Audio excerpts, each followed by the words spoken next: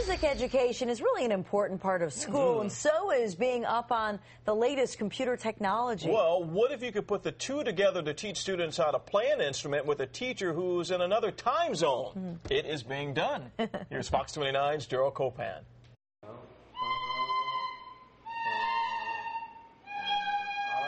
The first three notes of Mary Had a Little Lamb, as played on the Irish penny whistle by the kids of Philadelphia Achievement Charter in West Philly. Of course, they're beginners, but with enough practice they could sound like James Donahue, who's come to visit from the Emerald Isle. You'd think he'd make a perfect teacher for them, and he would, but he's not. Their teacher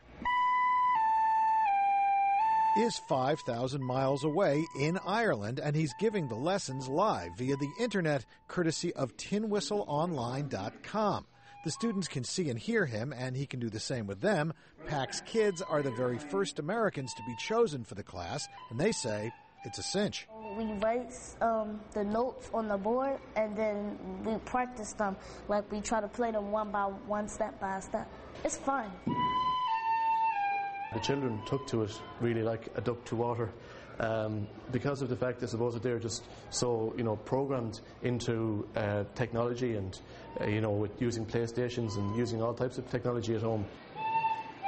Now, the penny whistle may look like a toy, but in Ireland it's one of the national instruments, and people pay to hear virtuosos play it in concert. And while these kids may not become professionals, that's not the point here. They're getting to think globally, they're getting to think outside of the box, and that's one of the missions of our program.